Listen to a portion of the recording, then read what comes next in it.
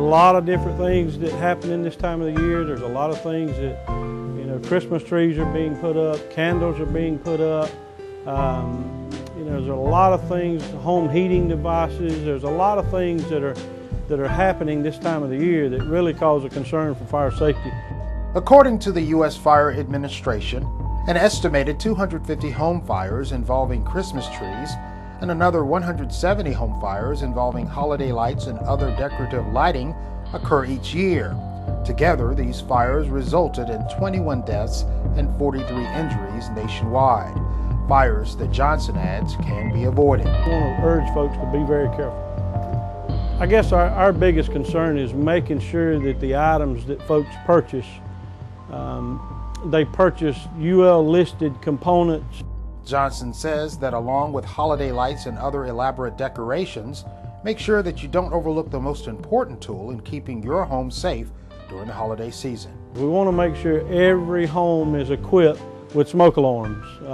So there are a lot of fire departments in Wake County that have free smoke alarms at their disposal, and they're able to install those if these folks, the residents, will contact them. So we want to make sure folks, even if you're not able to have a sprinkler system, you can have functioning smoke alarms in the home, because that is your first line of defense in the event of a fire, because those smoke alarms are going to be what detects the presence of smoke, and that gives you your earliest warning. When you look at fire safety in general, most things that cause problems and cause fires are things that are left unattended.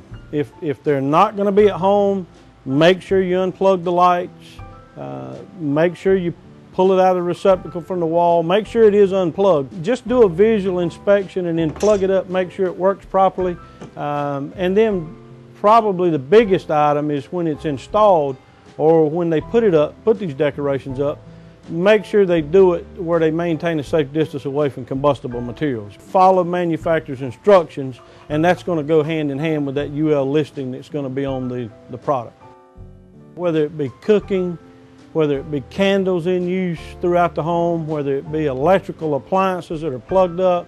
So any of these heat-producing appliances, we would encourage folks to make sure if they're using these items that they're present. If you have 4 plugs, then use 4 items plugged into it. Don't try to overload these circuits. If the lights are flickering on and off, that's a good indication that there may be an overload.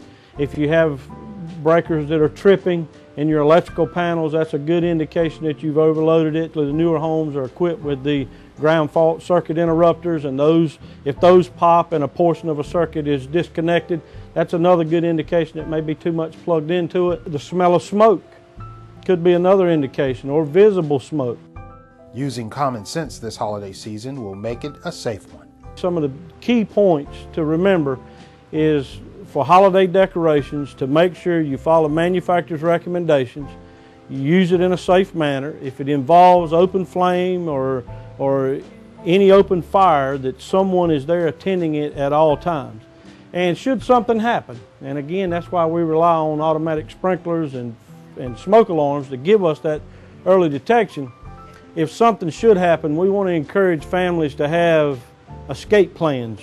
If you follow manufacturer's recommendations and you control the use of open flames during the holidays, then it should be a safe environment for you and your family. My direct number is 856-5519, and I'll be happy to coordinate any request that we get for any information or direct folks to an appropriate website where home fire safety tips are provided.